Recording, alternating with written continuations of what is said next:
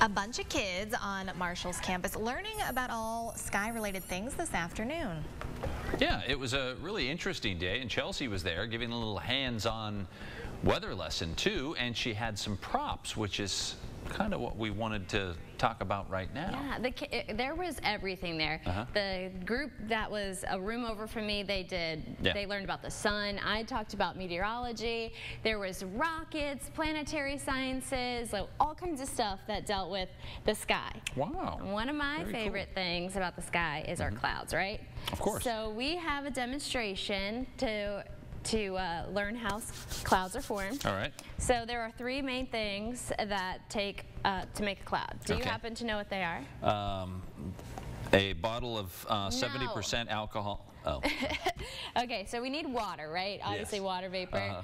We need lifting, so we need the air to be going up to make the cloud. Up to the atmosphere. And then we need what's called a cloud condensation nuclei. And what is that? What's the English behind that? Yeah, it's basically a microscopic dust particle. Okay. So that the cloud can clap onto something and grow. Okay. So instead of getting dirt and water vapor, so it condenses faster, we're just going to use rubbing alcohol. Right, and it's green, so it'll show up better. No. Not necessarily? No. I thought that's why you went with the green. No, I went with green because it's mint and it smells better than regular alcohol.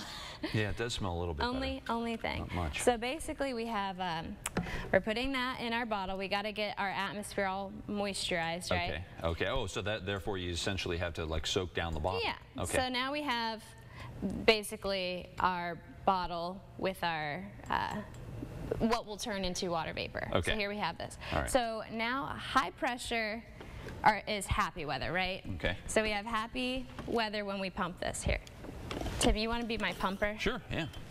So you hold the bottle. And you pump And then this is just like a foot pump for a bike. It's a bicycle pump. So pump that.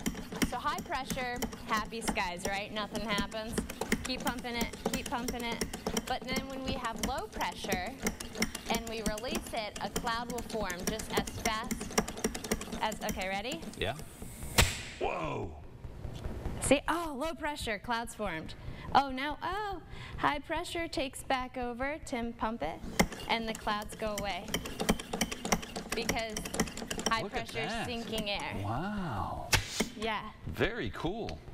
I bet you the kids would have loved that because I like it. Yeah. I know the little kids are like, can we touch it? I'm like, can you touch clouds? Not really. I mean, it's just kind of like fog otherwise. That's the thing about, you know, when you make science interesting for kids, then all of a sudden it becomes relatable to them. So. Oh my gosh, it's so much fun. And their reaction, I mean, even adults are like, wow, that's so cool. Yeah. And it's just fun because I was like, all right, so now we learned about this.